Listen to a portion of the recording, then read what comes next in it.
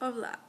So my dog and I, like my literal dog, not my homie, just woke up from a 3-hour nap, maybe 4-hour nap. We were both pretty tired. I stayed up all night, well, most of all night. I think I got maybe 3 hours of sleep last night because I was studying for a test. And come to find out, the test was multiple choice. And I didn't know that, and had I known that, I would not have stayed up the extra 2 hours to learn spelling of the stuff that I had to know.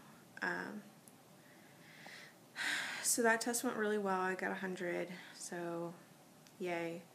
But as soon as I got home, I was out. I was, like, I ate food. I made myself some zucchini with spinach and an egg on top with a little bit of tomato sauce.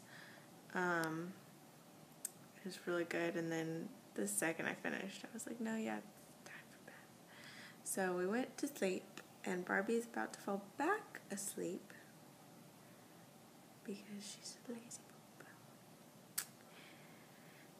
Now I have to take a shower, blow dry my hair, maybe do something with it that's cute, because we are going out to eat, me and my coworkers. So I think we're going to a place in Vintage Park called El Tiempo. It's Mexican, and they have really good food. Yeah, I'm going to go ready now. Bye. Hello.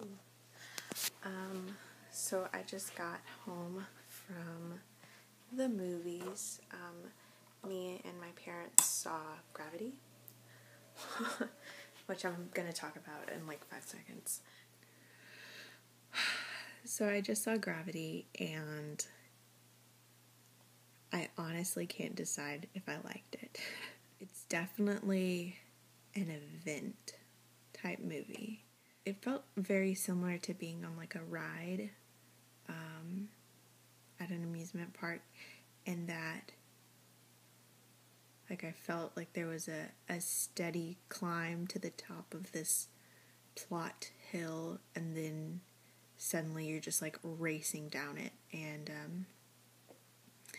it was very original. George Clooney was very good. He's one of my favorite actors, just because, especially when he's allowed to be witty, like in Ocean's 11 and all of those movies. Very funny. I think he's hilarious. Sandra Bullock started out annoying me.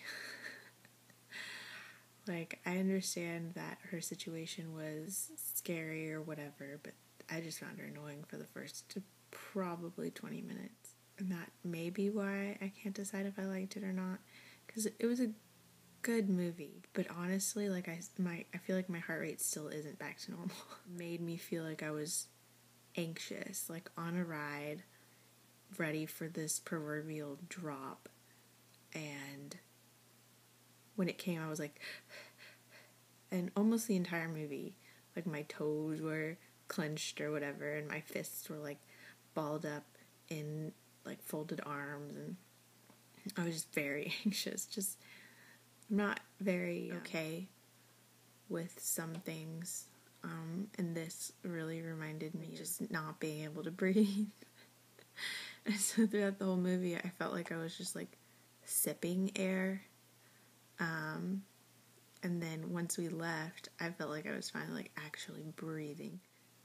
For originality of like storyline and characters, I'd probably give it a 10 out of, just because it was a good story and the characters were done really well. And there's not very many characters in the entire movie, but each one is so deep, and I feel like in this movie, I felt like it was going by so fast, just because I felt like I was getting to know these people really well. I don't know. As far as like overall rating,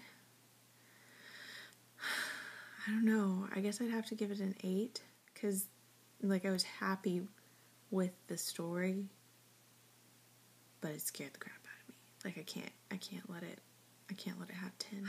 So Yes, now I'm gonna go get ready for bed. We'll see y'all tomorrow. Bye.